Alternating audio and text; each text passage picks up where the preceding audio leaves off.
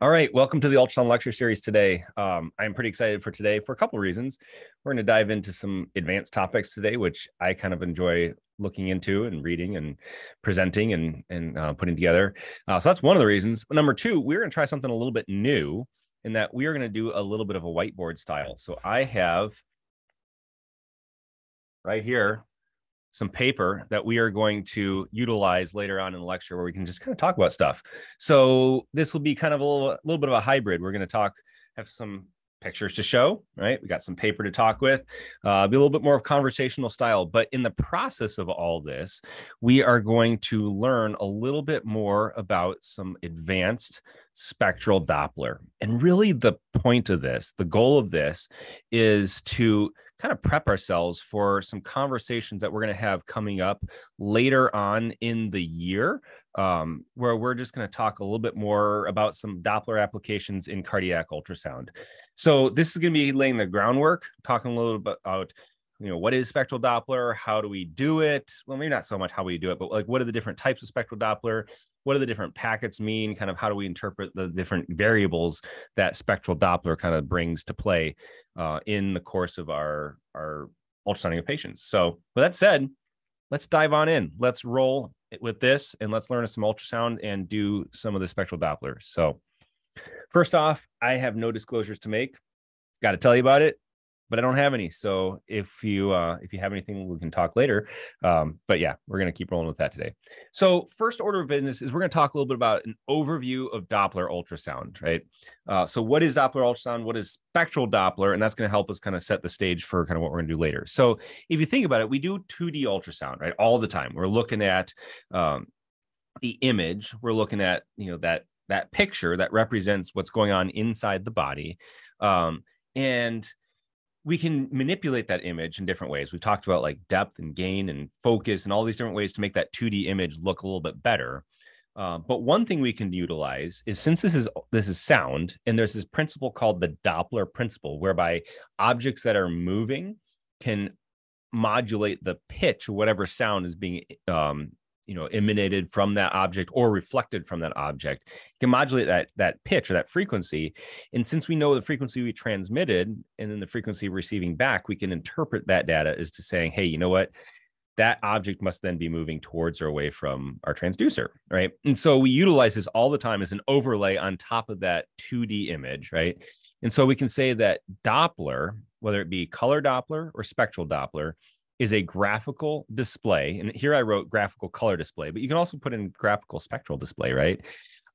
Superimposed on that 2D image, resulting from frequency changes caused by movement of fluids or tissues, right? And so you can do fluid, like you can do Doppler of the blood vessels, you can do Doppler of tissues, and all of these are different ways of quantifying or calculating or showing the movement of whatever that is that you're looking at, whether it be the fluid or the tissue or whatever, right? So that's Doppler ultrasound. If you want to put a picture on it to kind of get that view, right? Here's an example of the 2D image kind of in the top of the screen with that color overlay. So you can see the flow through the valve there. And then the bottom portion is the spectral display, where it's showing the movement of the fluid in this situation, the blood, that is being interrogated underneath the caliper that's identified on the screen, right?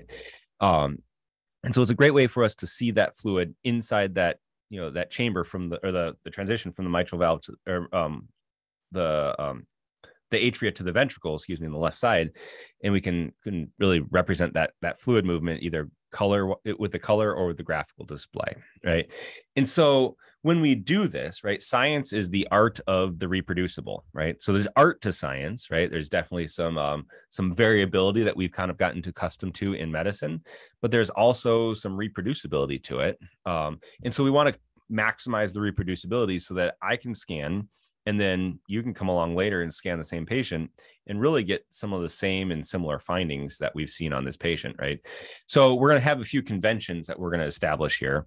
And one is on this spectral display, right? Our horizontal axis, or our x-axis, is going to be time, right? So on the left, you have your time 0. And on the right, you have your time, whatever your scale is set to, like however compressed that time scale is. But it's going to be time, right? It's going to be time moving forward. On the vertical axis or your y-axis, you're going to have velocity, right? So it's going to show the velocity of the blood that it interrogates on that y-axis, and it can plot that. And since we are talking about pulsatile things, like blood that moves in a very pulsatile manner, we're going to get these spikes and troughs as we show that blood migrating through the heart, right? And really triggering this Doppler phenomenon that's going to be displayed on the screen here, right? So by convention, things moving toward the transducer are going to be above the baseline, and things moving away from the transducer are going to be below the baseline, right? Now, there's buttons on the machine where you can invert that, but if you just do a hard reset to factory settings, right, it's going to be convention. Above the baseline is toward the transducer, and below the baseline is away from the transducer. So what we may see in this example is, especially when you have heart or blood that's flowing into a ventricle and out of the ventricle, it's going to flow in. I just said it, it's going to flow in and it's going to flow out. And so you should see a Doppler packet that goes toward the transducer or above the baseline. And you see a Doppler packet that goes away from the transducer or below the baseline, right? It doesn't really have anything to do with where specifically that blood flow is happening. It's just telling you that when in the area that's being interrogated is blood flowing toward the transducer or away from the transducer, right? And then you've got to check your scale, right? So some scales will be in centimeters per second, some scales will be in meters per second. So you can kind of get an idea of the rough velocity that this blood is traveling throughout the chamber that you're interrogating. We can actually put some numbers on that and calculate that, and we'll see that later on in the course of today's discussion, that we can put some helpful numbers around these waveforms that we're seeing and get some useful clinical data, right? So that's the convention. That's kind of the baseline, how we do this, how we make it reproducible. One other thing we got to talk about before we go into kind of what do these packets mean is the two different types of spectral Doppler, right? So we see there's two types. There's pulse wave Doppler and there's continuous wave Doppler, right? And so pulse wave Doppler is exactly what the name would imply. It's got a pulse to it, whereas continuous wave Doppler is it's basically continuous.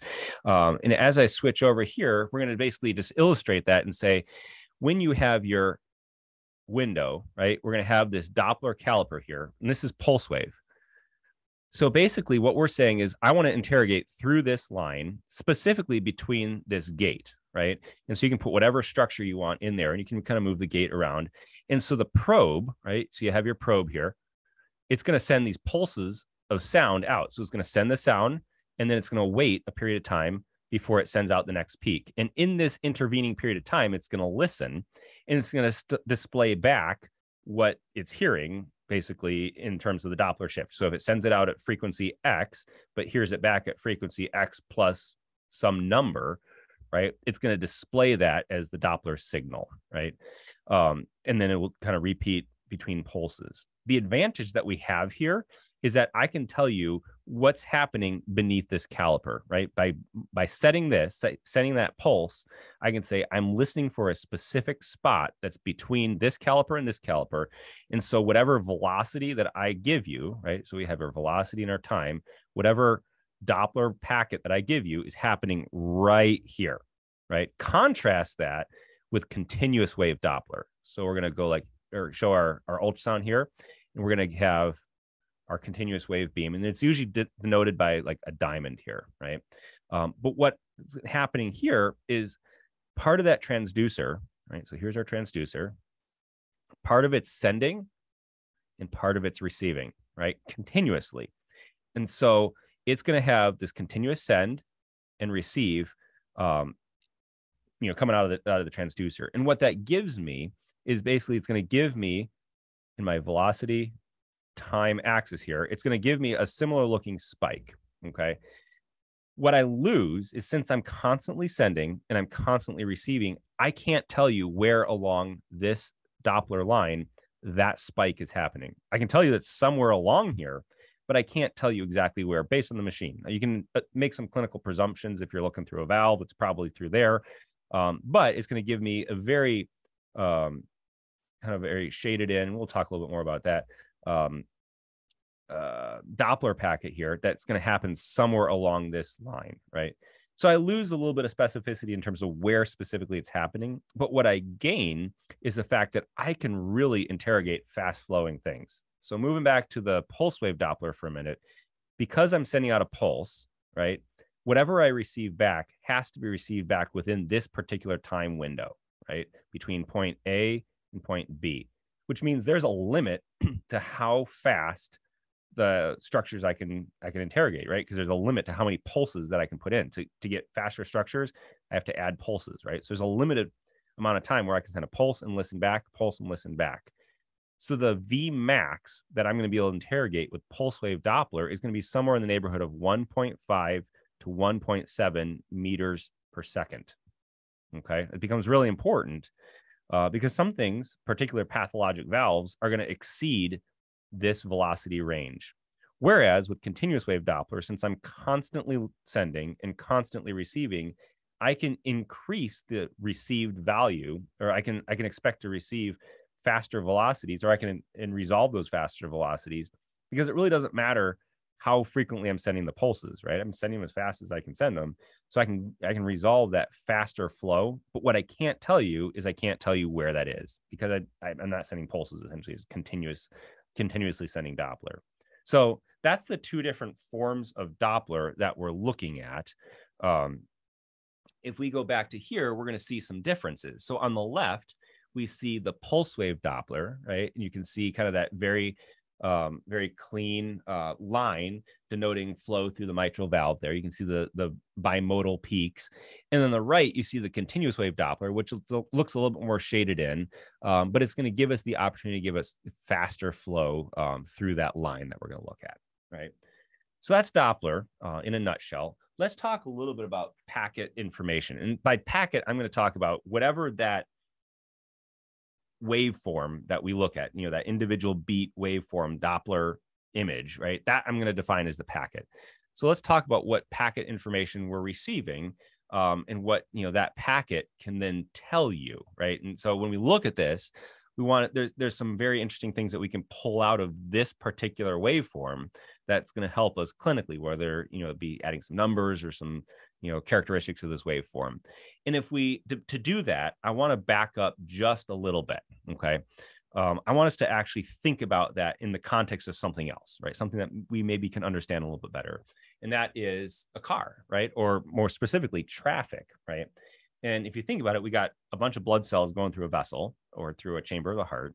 Traffic is a bunch of cars going through a road or a blood vessel, or however you want to look at it, right?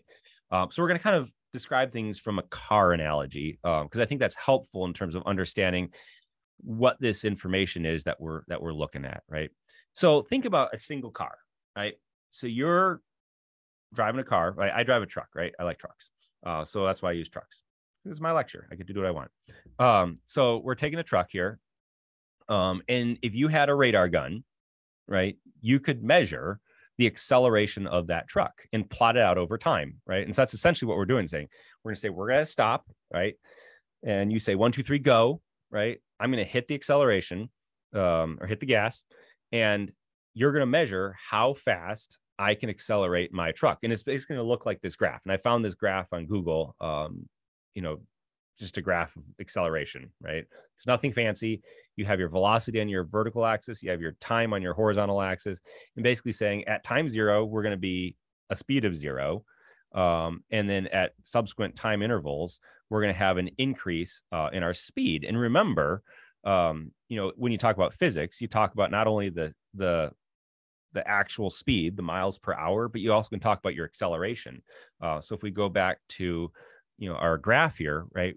Remember, you can have your time here. So you can get from this data point your speed, so your velocity 1. You get from this one your velocity 2, but you can also get this acceleration, the angle, right, of acceleration. So how rapidly you go from velocity to 1 to velocity 2, and all that in reference to how long it takes. And so this is very similar and should look very familiar when it comes to our Doppler information. It's really the same type of thing. Okay. Now the difference, particularly in our context where we're dealing with pulsatile things, right? We don't really have a continuous rotor in our body. I remember when I was in med school, one of the profs was like, yeah, it'd be really convenient if the lungs were like this continuous rotor where you just didn't have pulses. You could just kind of move things through. And I guess you could say we do when you have like an LVAD, there's like a continuous flow of blood, which is actually very disconcerting,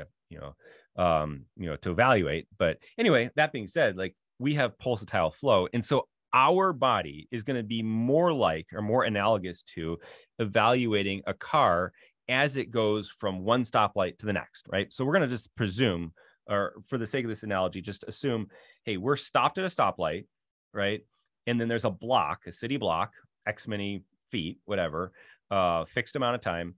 And we're going to stop at the next one. So the light goes green at light A, right? You accelerate your vehicle, in this case, my truck, from light A to light B, right? And then you're going to stop at light B, right?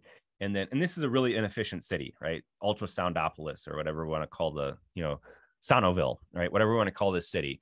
It's very inefficient and the lights aren't timed, right? So that you stop at every single light.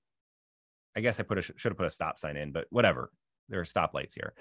So what you're going to have is a velocity time curve that looks very similar to this arc, right? Where the vehicle accelerates to a maximum speed somewhere in the middle of the block, and then they hit the brake, right?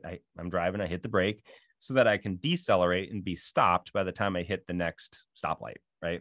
And so you have this very smooth arc as I accelerate and decelerate through that intersection or through that section of road till I get to the next intersection. Now, what happens, right? So at 2 a.m. when I'm driving home from work, right? It's just me on the road, right? So this is what it looks like. What happens if it's 2 p.m. and I'm driving to or from work and there's me and a lot of other people on the road, right? So we're all going to stop and start at relatively the same time and rate, right? Presuming that, the lights turn green and then they turn red, right? And they just got to go and alternate between at your two intersections. So there's going to be a column of vehicles, right, that move through that block that accelerate at roughly the same rate, right, and decelerate at roughly the same rate. Okay. Now there's going to be some minor differences because you may be driving in the lane next to me, and I may say I'm in a hurry to get to work, so I'm going to gun it, right? But really, I can't get going too terribly fast, because I know I have to stop.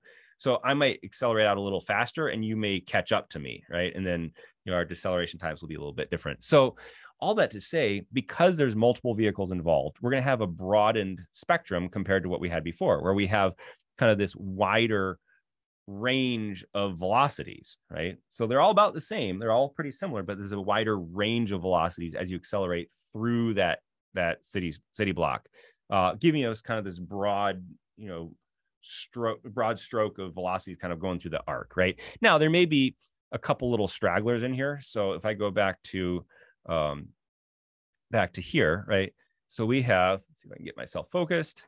There we go. So if we are on our city street, right? So we have the city street here and there's a tree, whatever, there's a car. Pretty bad artist. That's why I'm a doctor, right? Let's say there's a bicyclist, right? And someone who's walking. I need all of them, right? These things are going to have different velocities than the car, right? Slightly lower velocities. So as we look at this velocity time scale, you're going to have this broadened spectrum of velocities here like this. And these guys will show up as these little, things in the middle, right?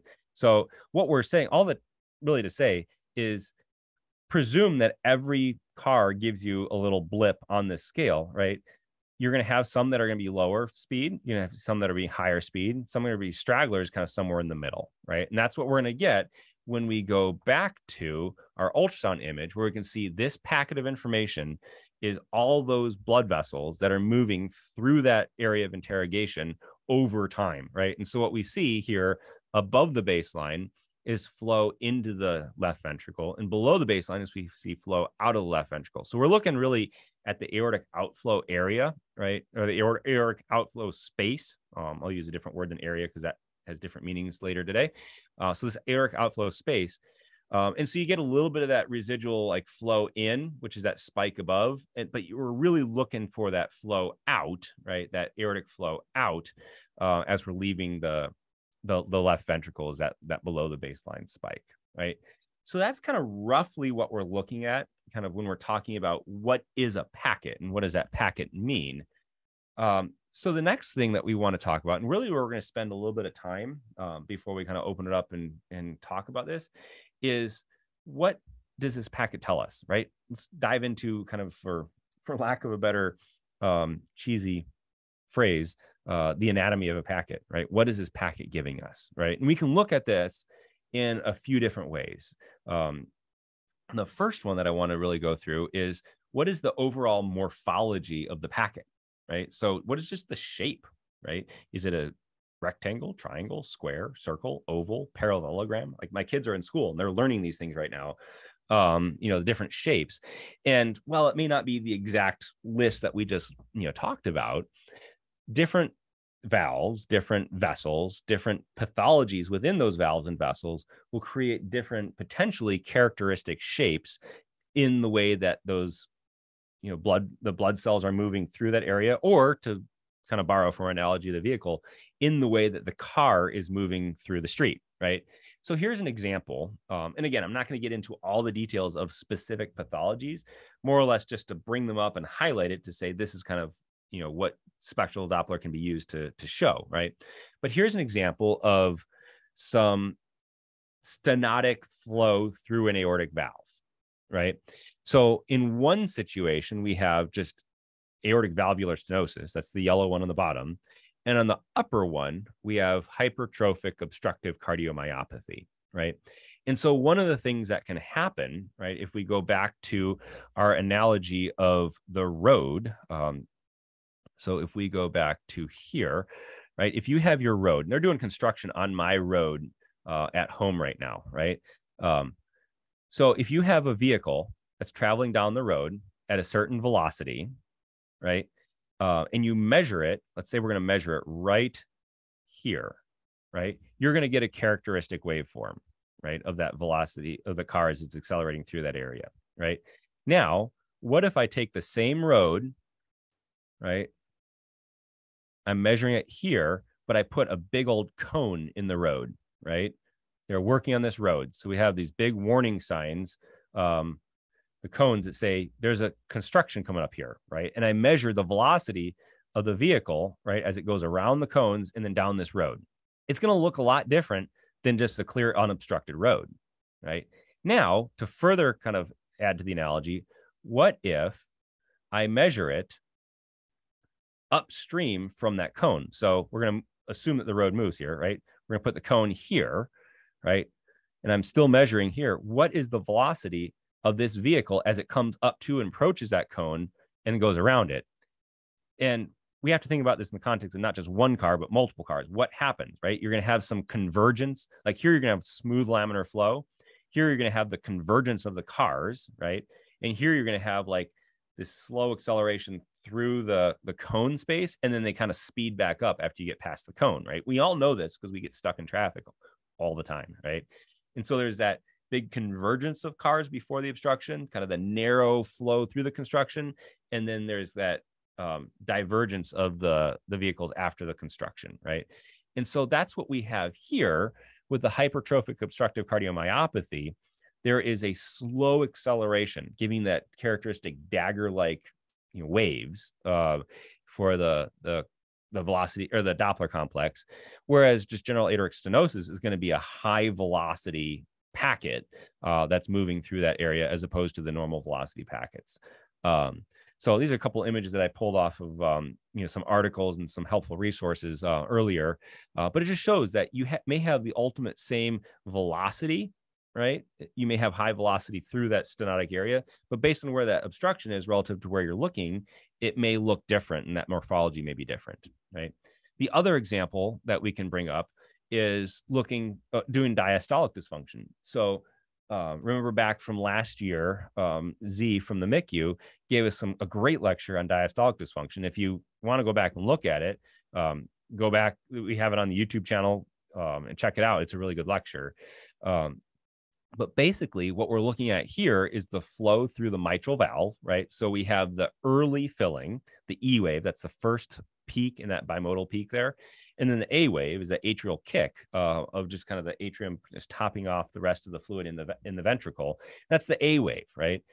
And based on the morphology of these waves and and the morphology of the tissue Doppler, that would be evaluated as well, we can really put this on a spectrum from no diastolic dysfunction to severe diastolic dysfunction, based on, is E bigger than A, is A bigger than E, how big is that relative difference? So that morphology, without even getting into some calculations, can really have a profound effect on, or the pathology can have a profound effect on the morphology, even before we get into some calculations, if that makes sense, right? So that's the first thing that spectral Doppler can do for us, and kind of the first thing that can help us understand. The next thing is this phenomenon called spectral broadening, right? So as we talked about with our previous analogy, so if I bring it back here, so in our previous analogy, we talked about this normal road, right? We talked about the laminar flow that happens on this road. And so when we talk about blood vessels, right?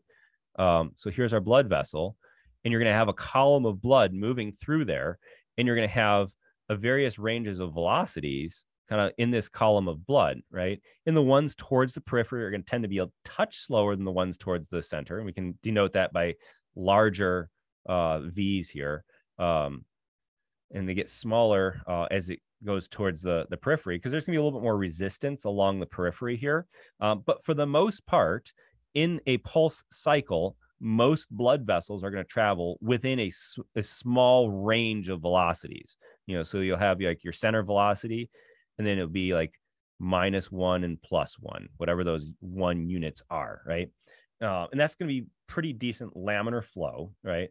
And it's going to, when we put that on, I'm going to change papers to get rid of some of the distracting elements here.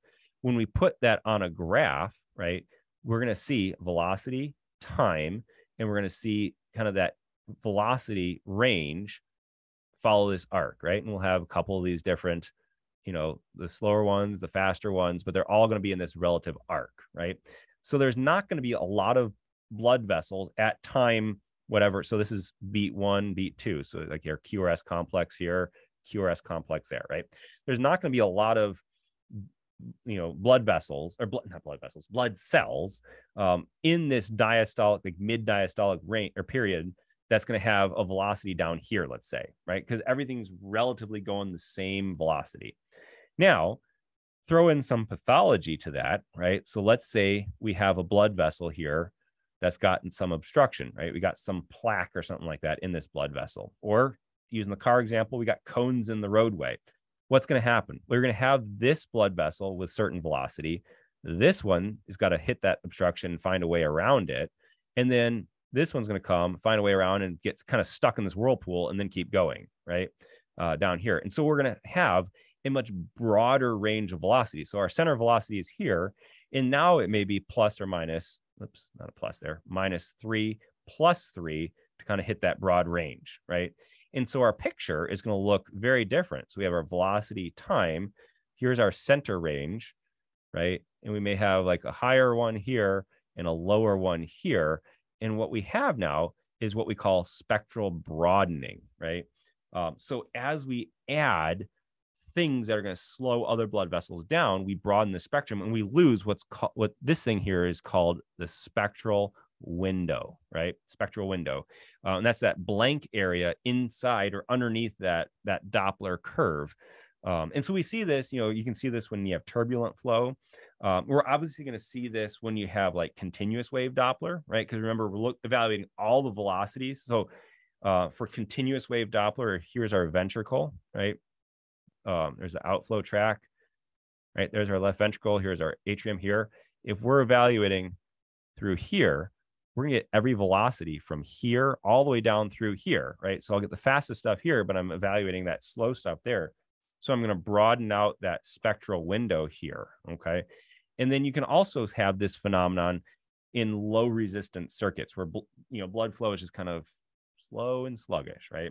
And this is when you have end organs, or like end organ, vessels, where you want to have that slow flow to give plenty of time for diffusion of oxygen, waste and nutrients into that structure. And so if we go back to our image here, we can basically see on the top, you have a high resistance circuit, right? You can see that spectral window inside there. So most of the velocities, I mean, this is like cars on a highway. Most every car on the highway is going somewhere between like 65 and 75, right? To be perfectly honest. Whereas in the low or the bottom spectrum here, this is going to be a low resistance circuit, right? This is going to be an end organ circuit. And so there's going to be, like a local street. You have cars going kind of the speed limit. You got some like person who's learning how to drive and super, scared and driving slow. Someone who probably shouldn't be driving and driving super slow. You have someone on a bicycle who's like speeding by, someone who's riding lazily on a bicycle, someone who's walking. So like a whole range of velocities kind of in this packet that we're looking at. And so you're just displaying them all, and you lose that spectral window, and you have that spectral broadening. So we're going to see that principle from time to time as we interrogate these Doppler packets. The next thing that is really helpful is starting to put some numbers on these Doppler packets that we get. So Vmax or velocity max is one that's really helpful, right? You can take this packet, right? In this situation, we're looking at, blood flow through, I think it's the aortic outflow tract. And we're putting some numbers on that. And we're saying the maximum speed, the fastest car out there on the road, right? And this is what the police do when they're on the road. The fastest car out there, the fastest blood vessel or blood cell out there is going at this speed, right? So if we go back to our drawing board here, we can say on this roadway, right? So we're driving on the road. Here comes a vehicle, right? There's other vehicles on the road, right? The policeman sitting over here. And if you haven't talked to Z about his analogy about challenging the police officer about the speed on the radar based on the delta or the theta, the different angle there, talk to Z about that because it's rather amusing. But he's measuring all these different cars as they go through this narrow window here, and he's plotting all of them out, velocity over time, as this arc of cars, right? And he doesn't care about this one. He doesn't care about this one. He doesn't care about this one. He cares about this one car who's going super duper fast, right? And so that's going to be this car at the tip of the peak there. And so what we can do is we can put a caliper on this. We can put our measurement tool on and measure this distance, right? And the machine will interpret that and basically say, okay, here's my velocity scale. If I'm measuring, setting a point here, my velocity max is X, whatever that number happens to be. So in our example here, the velocity max is 100, or I mean, it's technically 106, but we're going to say 100 centimeters per second for the sake of this calculation to make it easy, right? I don't want to calculate 106 in my head. So 100 centimeters per second, we're going to convert it to just standard units, which would be meters per second, equals about 1 meter per second, right? So that fastest blood cell is going 1 meter per second in this interrogation, right? And where this becomes really helpful, and you can say, okay, great, Matt, wonderful. A blood cell is going a meter a second. What does it mean to me? Like, I don't have a vital, like I have vital signs that are in like heart rate, my respiratory rate, my sats. I have a blood pressure, but I don't have like a vital sign that's, blood flow through an aortic valve in meters per second, right? It's just not part of my data that I'm really interested in right now. But what we can do is we can calculate and we can use this number to come up with a pressure gradient, right? And that becomes really, really helpful as we calculate a few different things. So there's this thing called the Bernoulli equation, right? And it's a way of converting pressure gradients to velocity gradients and vice versa, right? And there's a lot of, like, every equation, there's, the main meat and potatoes of the equation, plus a whole bunch of like nuanced, things, that you have to account for, right? For the most part, a lot of these things can be held constant or be determined to be insignificant. So it leaves us with that main core of the equation, right?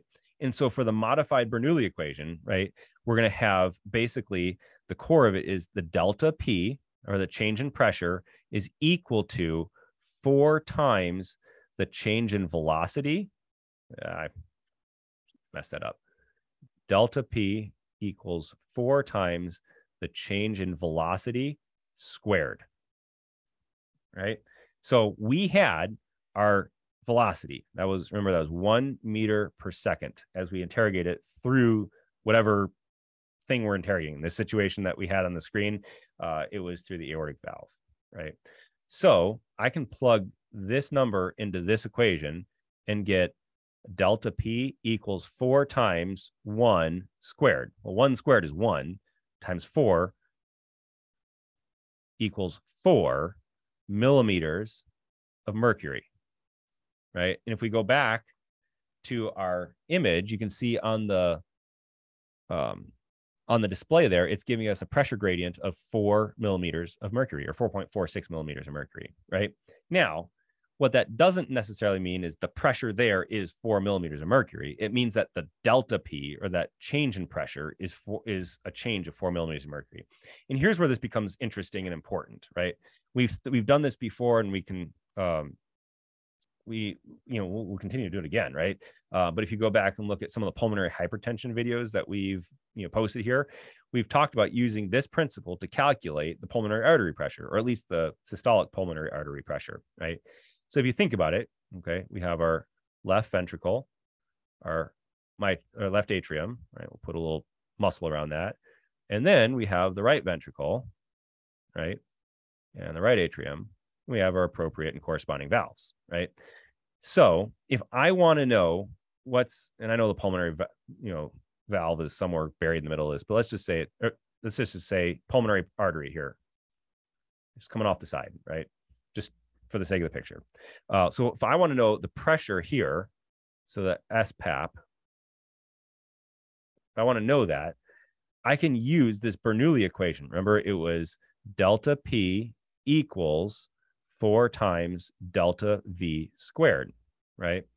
So my pressure here is going to be comprised of a couple things, right? It's going to be comprised of my preload plus whatever pressure gradient with systole I can generate, right? Whatever systolic pressure difference I can generate. Well, this happens to be delta P, right? And then my preload is going to be my right atrial pressure. Right atrial pressure plus delta P gives me my systolic pulmonary artery pressure, right? So I've got everything that I need to be able to calculate this, right? So what we're going to do is we want to find the difference, the pressure gradient between the atria and the ventricle, right? Because that's going to be whatever, whatever pressure we can generate with our systole, right? And the best way we can measure that is with a tricuspid regurg jet, right? So here in the tricuspid regurg jet, we're squeezing the right ventricle.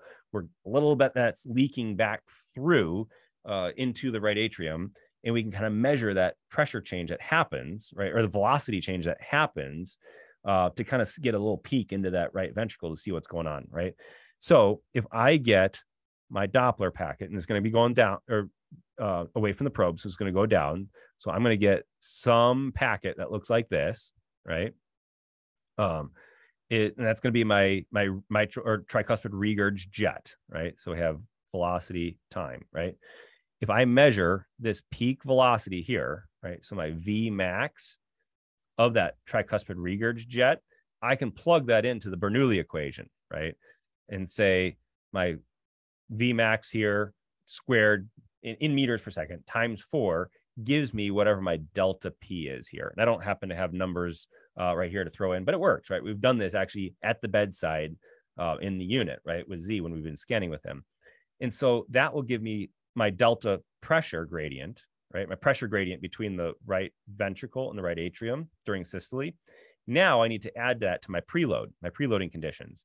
And you can pull this up from a table, and it's basically, you look at your IVC and you make some, you categorize based on the size and collapsibility of the IVC. But let's just say, for the sake of example, my right atrial pressure is 5 millimeters of mercury, right? Go back and watch that video. You can figure out how to get to that. You add in your pulmonary artery pressure, and let's say it calculates itself out to be, let's say 40 millimeters of mercury, right?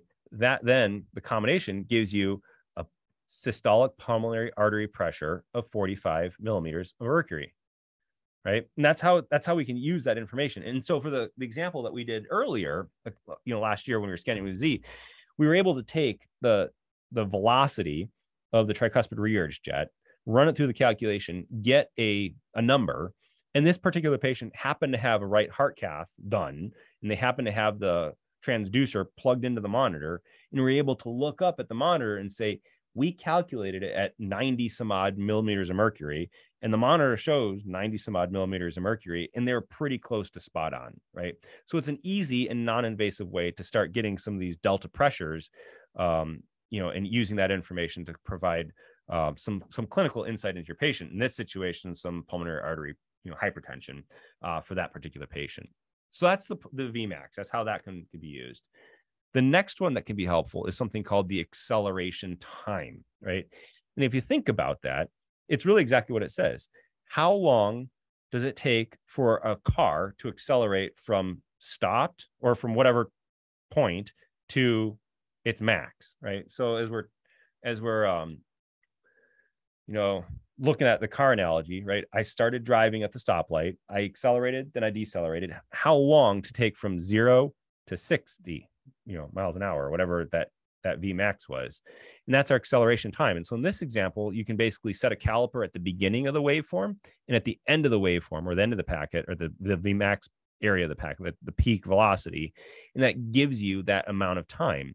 And where it's helpful is there's kind of an expected range of velocity acceleration times that you would have in different vessels, right? And so you've probably heard of the 60-60 sign, probably heard of it because I think we've talked about it in this forum before. But basically it says that if you have a pulmonary artery systolic pressure of less than 60 millimeters of mercury, we just talked about how to get that, okay? And your pulmonary artery acceleration time is less than 60 milliseconds, that combination has a high probability that your patient's going to end up having a pulmonary embolism, right? It's very good and very accurate for PE. So where this becomes important, right, is here's our pulmonary artery acceleration time. We're measuring the flow into the pulmonary artery. So if you think about it, you have your heart, pardon just the cheesy example here, you have your conduit to the lungs, right? And if you put a blockage in there somewhere, right, you're not going to be able to get flow as easily past that blockage, right? And it's going to increase some pressures, right? And so if you think about what would happen with different obstructions, that road has an end. I don't want that road to have an end, right? But if we put an obstruction in the road here, right, and your car has to drive around that obstruction, right, you're going to have some interesting acceleration profiles when you look here, here, and here, right? And based on your acceleration profile, you might be able to say where a blockage occurs, right? And so you can use this in this situation of the pulmonary embolism to really say, this is where my obstruction, or I have an obstruction in this normal flow, right? Normally, you should have a pulmonary artery acceleration time of greater than 90 milliseconds. But if it's less than 60, right, this is concerning, right? There's some obstruction that's causing kind of this compressed column of blood, so I can rapidly get up to that velocity versus somewhere where I have this slow onset to that velocity. So I'm going to leave it there, but that's pulmonary acceleration time. The last thing that I wanted to talk about before we wrap things up, and we're getting near the end, I know it's been a lot of physics, is talking about the velocity time integral, right? And this is really going to become important, particularly with some lectures that we want to have kind of coming up here with Ashish talking about some cardiac function. But basically, what we want to be able to do is calculate columns of blood, right? Because we talk about in cardiology, right? We talk about things like the cardiac output. How much volume of blood can the heart pump at any given, period of time, right? And these are helpful information. Again, I don't have a vital sign around that, but we have these standard, like cardiac output is, 5 liters per minute, 5 to 8 liters per minute. And if you have, some shock state, you're going to have a lower cardiac output. And if you have, some hyperdynamic state. Maybe it's a little higher. And so to be able to calculate what your cardiac output is going to be helpful. But, without being able to put like a flow meter inside the vessel and do something invasively, how do we do this, right? And this is where the velocity time integral comes into play, right? It gives us an idea of volumes of blood that are ejected, right? And so what we're going to do is we're going to take this this Doppler packet, from multiple beats, and if you trace the outline, right, the machine does it for you. You can trace the outline and get kind of the curve or a mathematical curve that is created in this outline, right? And then we can use a little bit of fancy math, right? We can use a little bit of calculus to then find the area under the curve, right? So remember back from, basically your calc class or your math classes, if you're given this sample shape, right, and you want to know what is the area of this shape, right?